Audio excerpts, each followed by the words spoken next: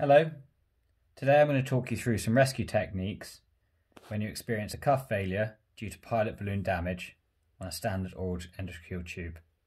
The rescue techniques utilise equipment that should be familiar to all of you and should be easily available within your areas of practice. So here I have a standard size 8 oral endotracheal tube where there's been pilot balloon damage. The first technique I'm going to show you is with a standard 22 gauge cannula.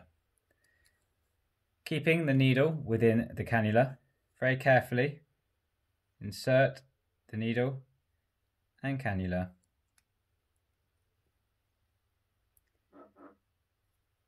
Up to the hilt.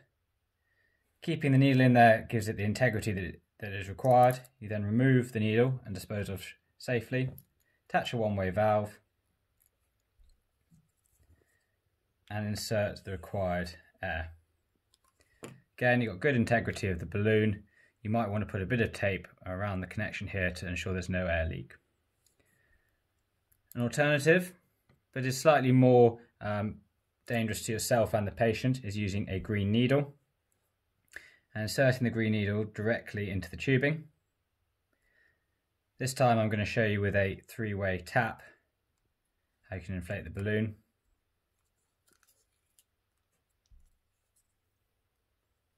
Just turning the tap off, and again, good integrity.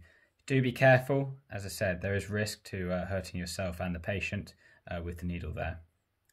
The final technique that can be utilised is with a piece of equipment from an epidural pack.